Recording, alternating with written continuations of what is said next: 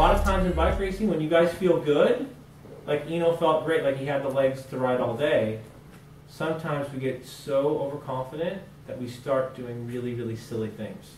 And Joe was like just waiting. So Eno and all of you guys, when you're the best guy in the group, all you have to do is hide it. Sit in the back, and just, if the dangerous move goes, you know you're strong enough to cover. Joe, right, rode perfect, because he was strong enough, and he did just enough. He never showed you guys how strong he was. Whenever he needed to go across, bang, he went across. So who watched Joe close a gap down like that today? Did you ever think, like, he did that really fast? Yeah. That's Joe showing a car. Right. And that a lot of guys will do that. The crafty guys, they'll jump across. If you haven't seen them all day and you see them nail a gap like that down that fast, it means they're doing pretty good for themselves. But they had to show it to get there. Mm-hmm. Guys that he went across to, they didn't see him show that car. They had no idea because they weren't looking back. Guys, don't be afraid to communicate. Hesitation, right, is no longer in our vocabulary.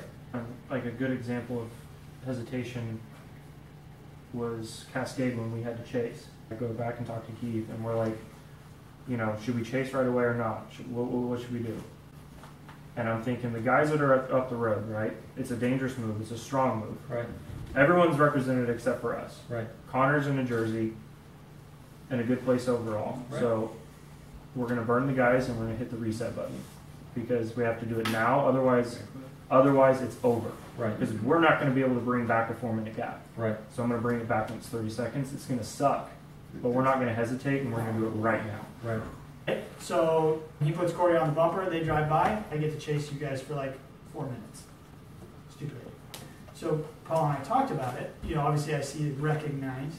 He's trying to teach me something. Well, I sat down last night. I said, Paul, what are you trying to teach me? He then went down the list and explained, team time trial, first team goes, my man Heath is gone. So I wait for Heath. But what happens? I blew myself up trying to get there. And then so as soon as we get to the group, I can't pull it. Right?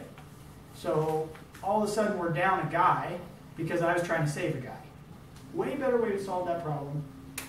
Go to my 5 guys. Say, guys, we're going to get organized, and we're just going to keep it chill till Heath gets here. It was much better for me to use my voice and communicate to each of you, hey guys, we got to pause for a second until Heath gets here, and then we're going to roll smoothly. So that's why I have to listen to him and understand that I can't just use my legs. I have to use anything